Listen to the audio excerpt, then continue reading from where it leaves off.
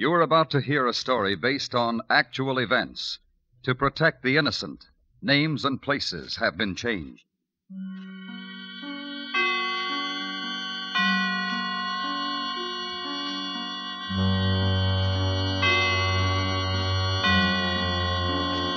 The Armed Forces Radio Service invites you to hear Mr. Herbert Marshall in his performance of Betrayal in Vienna, a tale well calculated to keep you in suspense.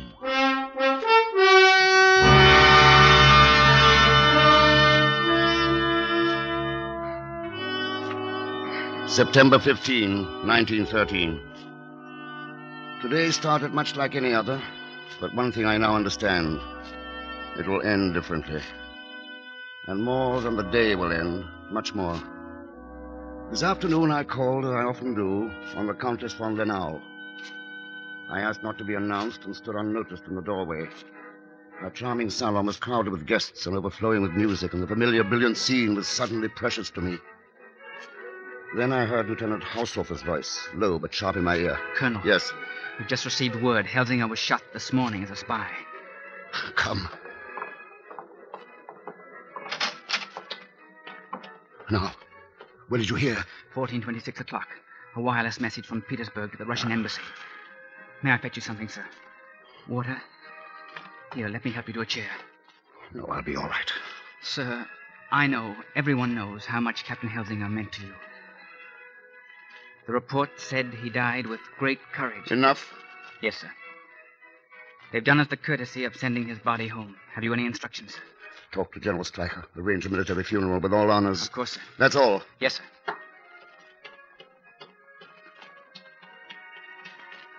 Oscar Helsinger dead. I'd known, of course, but like a stupid child, I'd hoped and believed some miracle would save him. Somehow I found the strength to leave. It was dusk, the blue hour. Up and down the broad avenues, lights were coming on. I hailed a cab to go to the post office, and sitting alone in the back of the carriage, I suddenly knew I had to leave Vienna. Say goodbye for good. Never had I felt so old.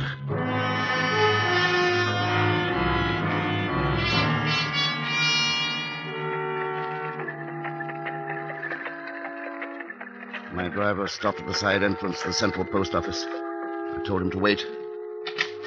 Before I went in, I turned the collar of my topcoat up and pulled my hat brim down.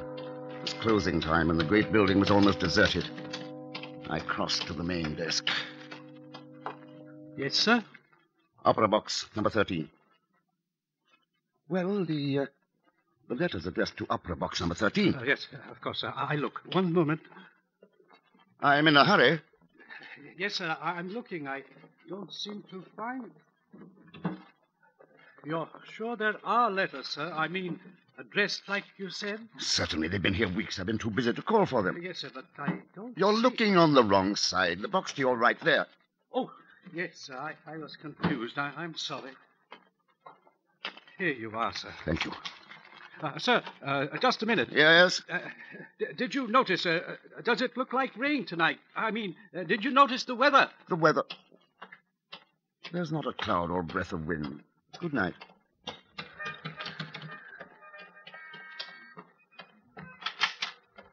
Kaiserhof Cafe. Hurry.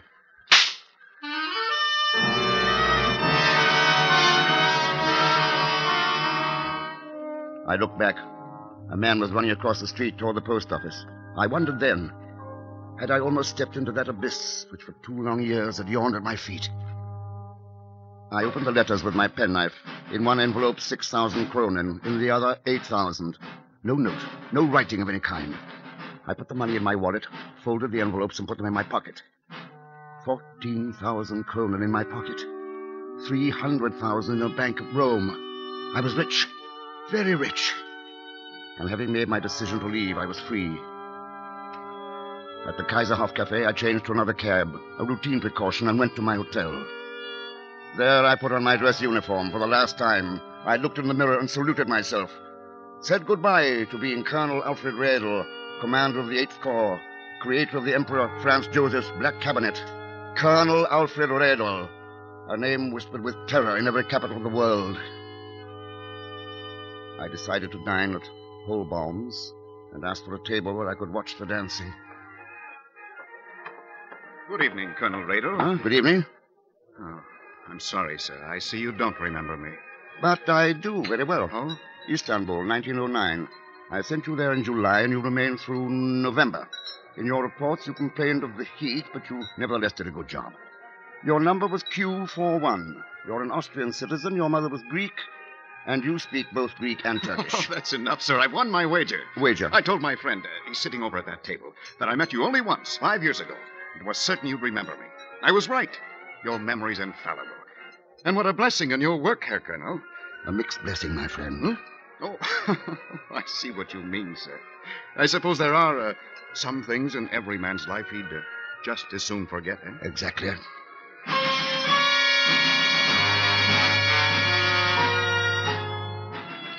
But he was thinking of the innocent follies of a man's youth, while I was thinking, remembering again with icy clarity that day 2 years ago when my secret life began. How I wished I could forget that day. For until then, I enjoyed my life, my friends, and most of all, my work. For I had created a secret service, which I could have matched with Scotland Yard or the Deuxième Bureau. But that day, I remember it was cool and bright, and I drove early as usual to the Abgunden Gesellschaft, that vast beehive of activity which I directed. I hurried through the many self-locking doors, the labyrinth I had created, the web I had built. Until at last I reached the center of the web where I, the spider, lived. There were several people in my outer office, among them Oscar Helsinger, my dearest friend, the person I trusted above any man in the world. When I came in, he embraced me. Congratulations, Alfred. For what?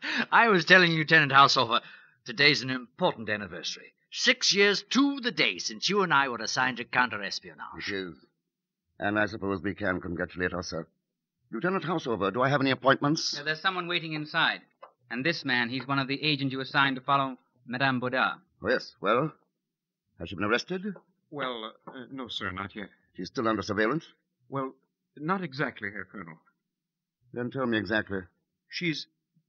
We don't know where she is. She gave us the slip. Impossible. Well, first she went into the flower market, through the east door. We stayed right behind her, Fritz and me. Idiots!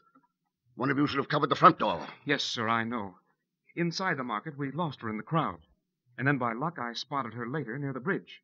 Fritz wasn't with me. You lost her twice. Well, she's clever, Madame Baudard. She was walking fast, and she dropped something. I leaned down to pick it up, and when I looked up, she was gone. It was just her handkerchief she dropped. I don't care if it was the blueprints of the fortifications on the Marne. On page 31 of my manual, I say that one should never change objectives. Your objective was Madame Baudard, not the contents of her purse. Yes, sir. You and the other agent are relieved of further duties. Dismissed. Yes, sir. You said someone else waiting for me, Lieutenant Haushofer? Yes, sir, in your office. It's Major Rakovsky, sir, the new charge d'affaires at the Russian embassy. Probably a courtesy call. Huh? Oscar, wait for me. Oh, no hurry, Alfred. Good morning, Major Rakovsky. Good morning, Colonel Redl. Sit down, Major. Thank you. Cigar, Major? No. Excuse me, then. Now, then, I'm very busy, Rakovsky. Can we come to the point or save it for another day? To the point. I quite agree. I don't enjoy a chess game when I have my opponent's queen. I have yours, Redl. You're checkmated. You are sure you don't want a cigar? I neither smoke cigars nor opium. Indeed. Yes. Some men smoke both. To the point, Major. That, Herr Redl, is the point. The period. And the sentence preceding this period? You will henceforth deliver to me, as the representative of the Tsar of the Russias, all secret military plans of the Imperial Austro-Hungarian armies. Is that all? For the present. If I for one moment took you seriously, you wouldn't leave this building alive. And what's one life, more or less? But the secret. The secret of one Alfred Redl, that he is a dope addict. That secret, plus facts, names, places, dates, is in the files of my embassy. Unless you agree, those facts will be brought first to the attention of General Streicher, then to Franz Josef himself.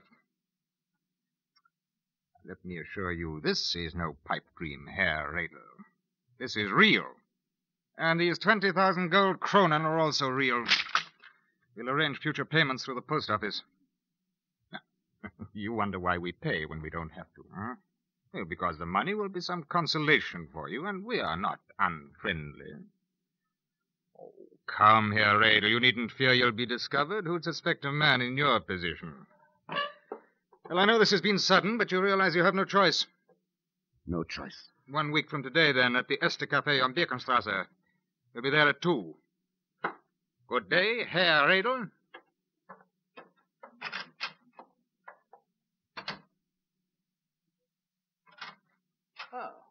Oh, Alfred, finished? Uh-huh. Oh, yes, finished. Why, you look pale, Alfred. I didn't notice before. I'm tired. Oh, you work too hard. Oh, I have a gift for you. Special memento for today. For the anniversary I mentioned. Here. It's a penknife. A knife? You're thinking of the old saying about a knife between friends. But it doesn't mean friends like you and me. You know, I wanted to have that silk sheath embroidered with your name and insignia, but well, there wasn't time. I can still have it done. No need. No, I'll have it done. It's a beautiful piece of work. The knife. I thought so. Oscar, tell me. What creature devours spiders? Why, I don't know. I'll tell you, Oscar. Another spider. Spiders devour everything. Even their own.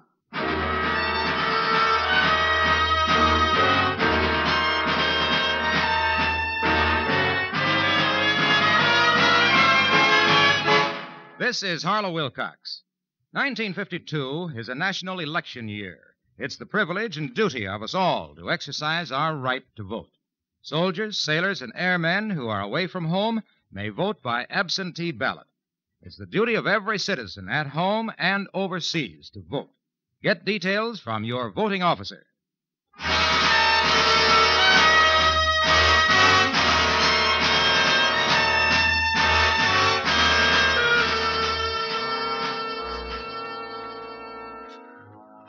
I, the spider, devouring even my own, betraying my own, my country, my friends.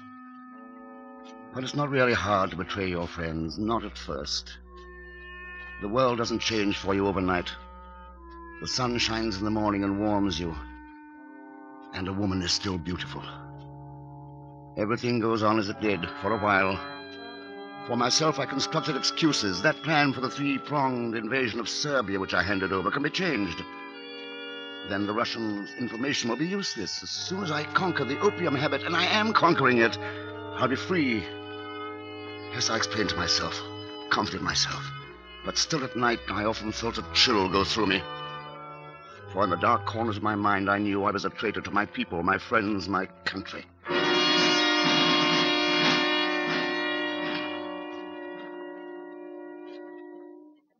Redl, we've decided on the following plan. You'll arrest one of our spies, a certain Austrian named Zane. You'll put him on trial. You may sentence him to death. Am I permitted to ask why? Zane is expendable, shall we say? But that's not our major purpose. You're a master at intrigue. Suppose you give me your guess. I will catch a Russian spy. I will force him into confession, since I will know everything about him using your files. The public will be amazed, shocked, pleased. I will be an even greater hero, and therefore more valuable to you. Redl, I fully believe you are worth the 100,000 kronen a year we pay you. It's a small price for the destruction of an empire. If I may be so bold, Herr Redl, that's the first stupid statement I've ever heard you make. You're not destroying this empire. Corruption and decadence are doing that. 1,001 corruptions, not yours alone. Are we more corrupt than you? We are not corrupt, in my opinion. Then you are a fool. Perhaps. But I'm a fool who's calling the tune, whereas you're a wise man who's dancing to it. Am I right, Herr Redl?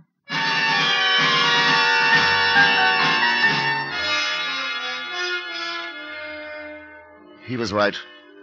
I danced to his tune. I had to.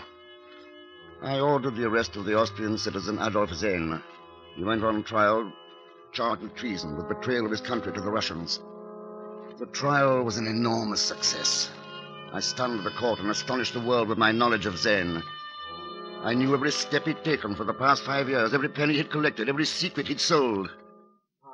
But how could you know this? How could you possibly know it? Unless... Confine yourself to answering questions, I'd say. Proceed, Colonel Redl. On the 19th of March at 11 p.m., you turned over to a Russian representative all the correspondence, the most secret correspondence between our beloved Emperor and the Kaiser of the Germans. Isn't that true? Yes. Yes, it's true. But how could you know? Do you know the penalty for your crime? Yes. Tell me. Death. By hanging. And what else? What else? I don't know. The convicted traitor will be buried in civilian clothes in an unmarked grave. Colonel, for the love... I wasn't the only one. What about Arnold Sonderheim? He's just as guilty as Silence! I. You will answer questions. And Hoffman Kish. He's been a spy for 2 years, right in the bureau. Silence! Colonel Redl, if this man has accomplices, surely the court wishes to hear. Of course, Your Honor, but... While it cannot save this miserable man's life to tell us their names, it will in some way redeem him in the eyes of his countrymen. Proceed, Adolphe.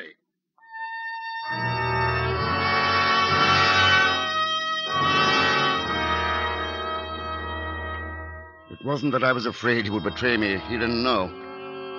Nobody knew except Major Rakovsky himself. But I had been ordered to arrest one spy, try one spy, have one spy executed. And now he was implicating others. When the trial ended, I was congratulated by the Crown Prince himself. I was the most celebrated man in the Empire. But at 3 that morning, I was summoned to a meeting. You fool. We gave you Zane, not Sonderheim and Kish. I could not control him. If you had the brains you pretend you... Well, never mind. The damage is done. Now, we want the name of your top agent in Petersburg. No. I hope that was an involuntary no. I no longer use opium, Major. I'm no longer your man. Ah? And how about the letters addressed to Opera Box 13, Herr Redl? The letters fat with Cronin you've called for so regularly. You're no longer a dope addict. But you're a traitor.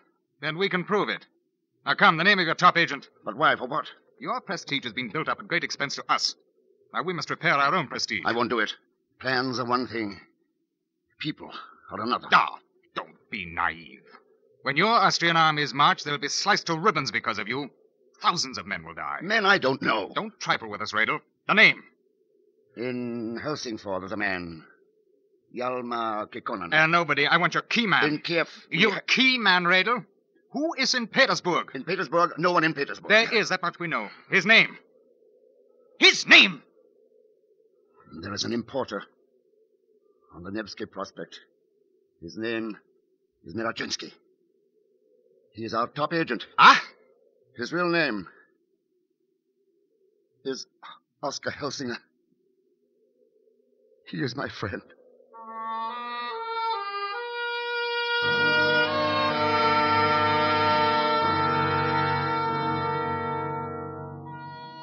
When Oskar was arrested, he smuggled a message out to me.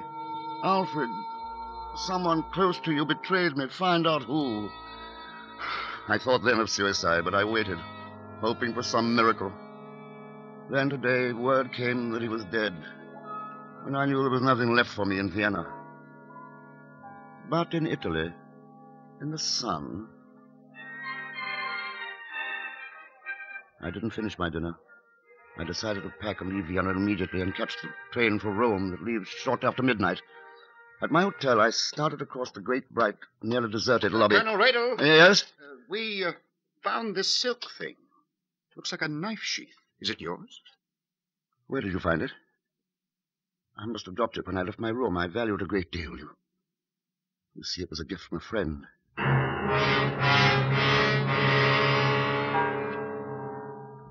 From a dead friend, betrayed by me, his dead hand reaching out to trap me.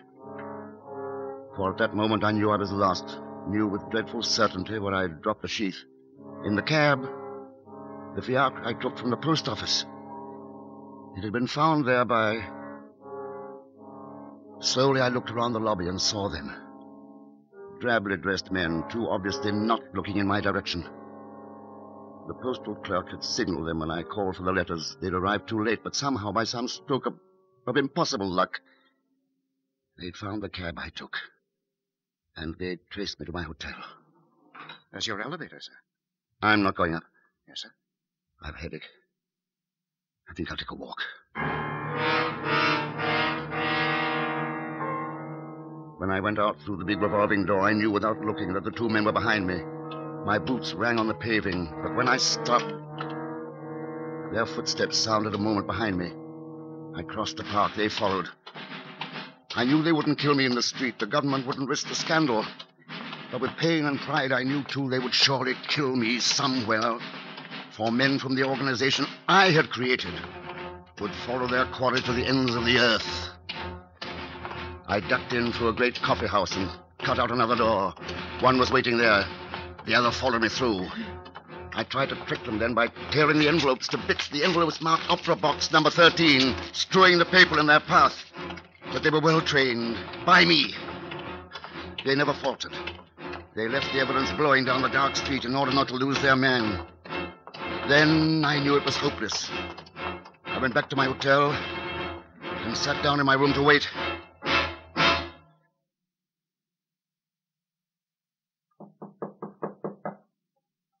The door is unlocked. Gentlemen, I've been expecting you. Good evening, Prince Otto. Good evening, General. Good evening, Lieutenant Haushofer. Colonel Redl, we would like a complete account of all your activities. I will write an account, if you'll permit me the time. Of course. Colonel, how could you have done it? It wasn't difficult. Treason takes over a man's heart as the camel invaded the poor Arab's tent. A little at a time. First, a man betrays himself. But how, sir? A man like you. I indulged myself. I was an opium addict. Committed to opium, I was forced to commit myself further. Have you a gun, Colonel? That's the best way, of course. Have you a gun? No, sir. Lieutenant? I have a Luger. General Stryker, I believe, carries a Mauser. I prefer the Luger. Here you are, then, sir. Come, gentlemen. We will wait downstairs.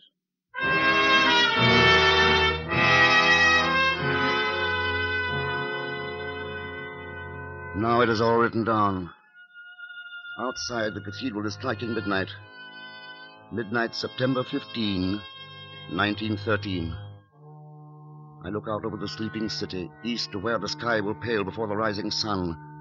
There in the east, the Russians are ready. To the west, facing our German ally, the French, too, are ready. I have made them so.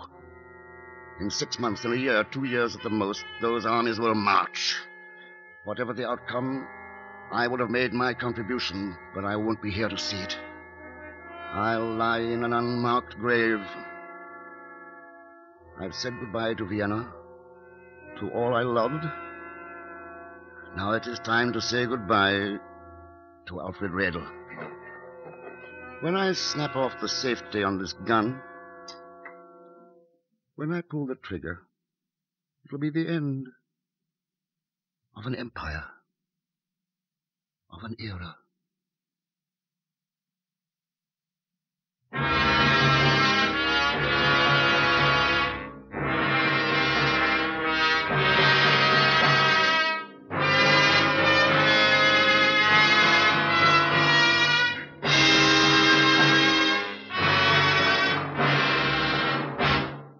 Suspense comes to you through the worldwide facilities of the United States Armed Forces Radio Service.